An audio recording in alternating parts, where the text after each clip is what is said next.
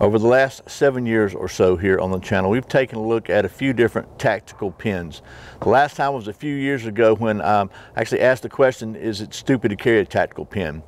And I got a lot of comments about that. A lot of topics were brought up. So what I thought I'd do in this video is I'm going to readdress the subject. We're going to try to give you my take on some of the comments that have come up over the years on that particular video, and take a look at my latest tactical pen that I'm carrying every single day from the folks at Gerber Gear. This is the Gerber Impromptu Tactical Pen, and it is made in the USA. That's what's coming up next here on Survival on Purpose.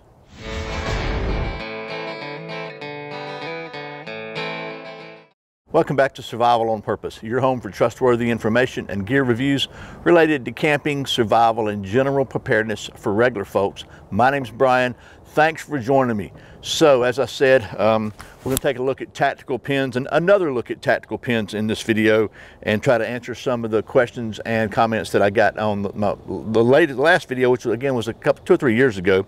And the folks at Gerber were kind enough to send me one of their impromptu tactical pens to check out, and I've been carrying this and using this for a couple of months now, so I've got a little bit of track record with it. And I'm going to do my best in this video to try to maybe do a better job. Some people have given me some criticisms, which I've tried to take to heart.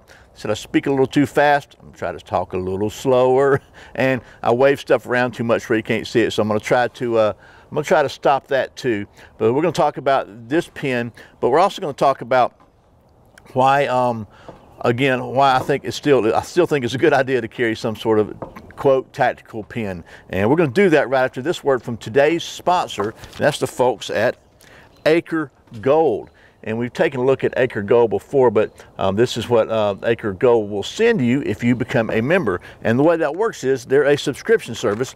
So for either $30 a month or $50 a month, you can open up an account. When you get to the amount in your account, which is sufficient to purchase one 2.5 gram bar of gold, they will send it to you. So it's not some kind of a virtual gold account where you've got gold that you've never seen. It's not something that's imaginary. You get real, honest to goodness, 24 karat pure gold sent to your mailbox. And it comes in a very nondescript package. It doesn't say gold all over it or anything like that. And I like that for a couple of reasons. First of all, an ounce of gold is like 1,800 bucks, 1,900 bucks right now.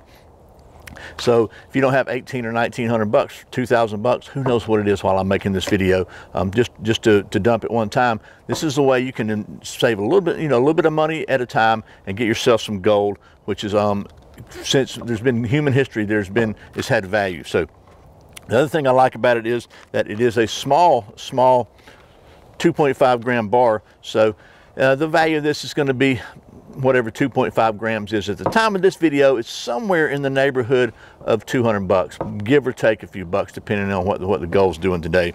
So it's a lot easier to spend 200 bucks if things really go crazy and you're actually spending gold than it is 2,000 bucks. So I like that too. By the way, Acre Gold is not just a sponsor. I'm also a subscriber, have been for a few months. In fact, I've got to be like that close to getting my next bar. So anyway, there'll be a link in the video description below where you can go check out Acre Gold for yourself. So now let's talk about tactical pens. First of all, let's just talk about this pen, and I'm probably going to take you down to the old my impromptu tabletop here and let you see some close-ups of it. We'll talk about the specs of this.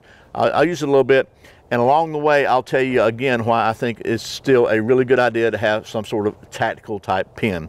And I'm going to try to do that with a minimal amount of rambling.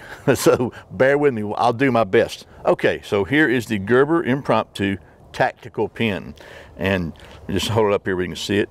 As you can see, by the way, there's a little bit of wear on the side of the pocket clip already. I've been using this thing in my pocket daily for a couple of months now, but let's talk about the specs of this thing, and then I'll show you how well it writes, and then along the way we'll talk about the I guess the basics about why I think tactical pens are a good idea. So the length on this is 5 5/8 inches, and it weighs 2.4 ounces. So it's a reasonably hefty pen. And that's because it's made out of rugged machined steel with a Cerakote finish. The pocket clip is stainless steel, and then it has an integrated glass breaker tip. And let me just show you that real close up there. So it kind of sticks out the side there, and there's a push button design, so when you push the button, the ink pen comes out. You can see it sticks out past the glass breaker, so the glass breaker has not given me any issues as far as writing goes. And the glass breaker is tempered steel, so if you need to get out of a vehicle or whatever, it's really handy to have this in your pocket. And then the ink cartridge is a Rite in the Rain ink cartridge, which is pressurized, writes in all weather conditions and upside down or anything else. And I'll show you that, and it writes really well, by the way. And then something I like about this, it's got a push button. Again, this one is made in the USA, has a limited lifetime warranty, and the price on this thing is about 73 bucks, not about, it is 73 bucks from Gerber, but it's about 66 to 72 bucks on Amazon.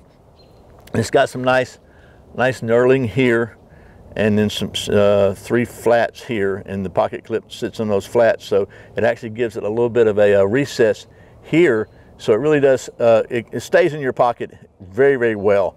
So it's got enough tension on it, you don't have to worry about it falling out of your pocket. So there's that. So let's see how well it writes, because it is a pen and that's going to be the primary use for it. So first of all, let me just try to write this upside down and show you just regular writing first.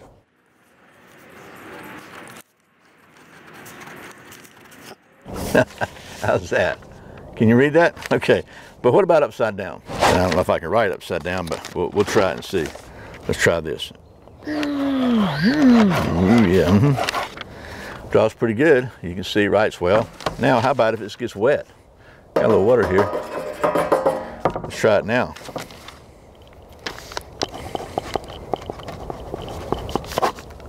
So, yep, it works.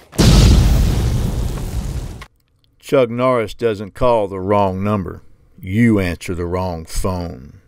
Okay, well, that's the specs and details of this Gerber Impromptu Tactical Pen, and hopefully I didn't wobble it around too much and you could see the details and get an idea of what it looks like. So let's talk real quickly now, and I promise I'm going to do my best not to ramble any more than I already am. Let's talk real quickly right now about some of the comments I received on the last video I did about tactical pens, why I think tactical pens are still a good idea, and why, by the way, this is absolutely the favorite of all the tactical pens I have ever used. So as far as the comments go, a couple of the comments I got were, first of all, this is silly. Why do you need, that's not going to be a weapon. Why would you want to use this for a weapon?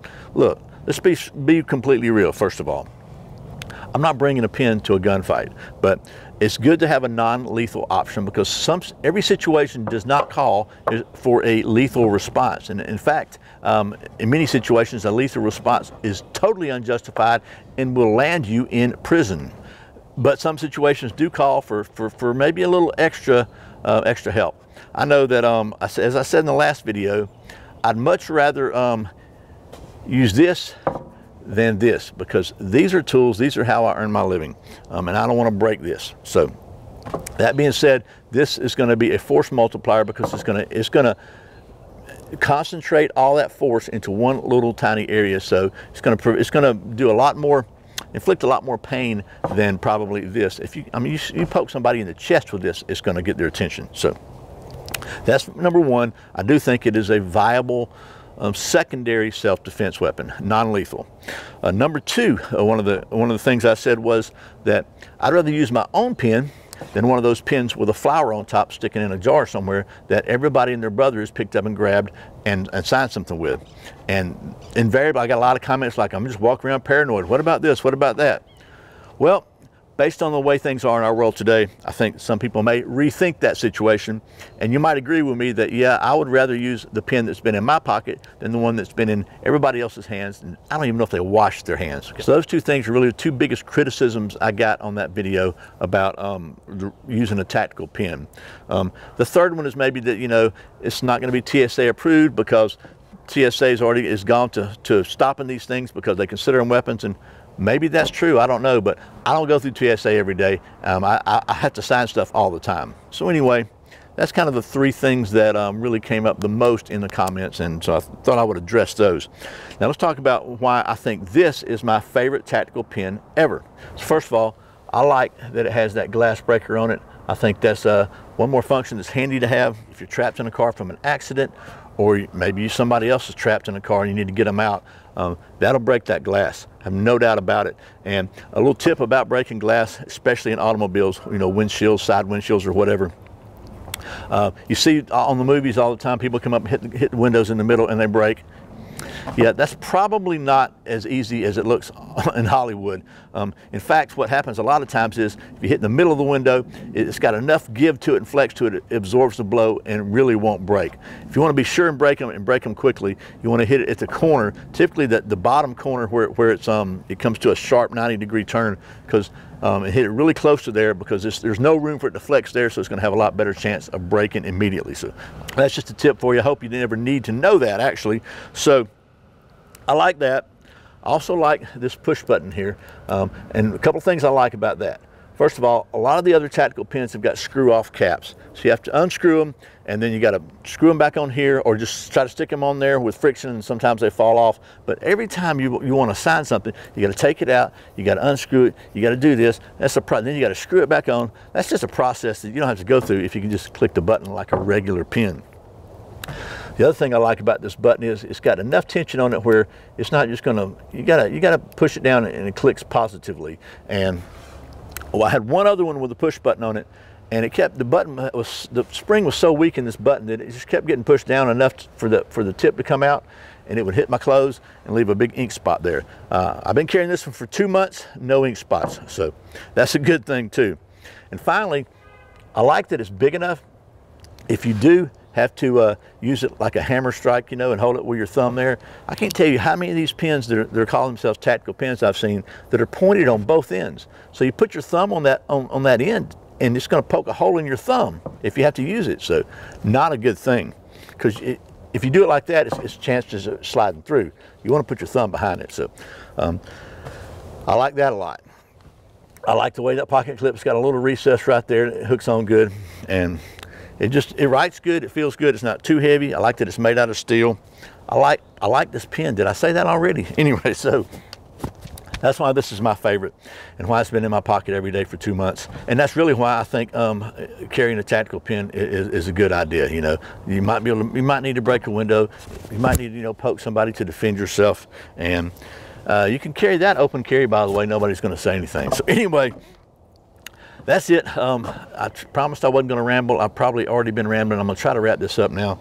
I still think it's a good idea, and if you're going to carry one, I think, why not carry one that's made in the USA? So that is the Gerber Impromptu Tactical Pen. Thanks again to the folks at Gerber for sending me this so I could show it to you. And as always, thank you for watching Survival on Purpose. And if you like the content you see here and you'd like to stay in touch, I'd like to invite you to sign up for my weekly email newsletter at survivalonpurpose.com/subscribe. The way things are going these days, you just never know when YouTube is going to decide to pull the plug on anybody they don't like, and maybe they don't like me. And if you like the content, you like the things you're seeing here, and you want to stay in touch, that's the way we can kind of stay in touch outside of the social media sphere. And I'll send you every week. I'll send you an email with any news I think is important, any deals or offers or anything like that. And it gives us a way to stay in communication if other than every week if something really crazy goes down. So anyway, that's survivalonpurpose.com/subscribe. I really appreciate your support. Once again, my name's Brian. You are watching Survival on Purpose. Remember, survival's not an accident, so be prepared. I'll see you next time.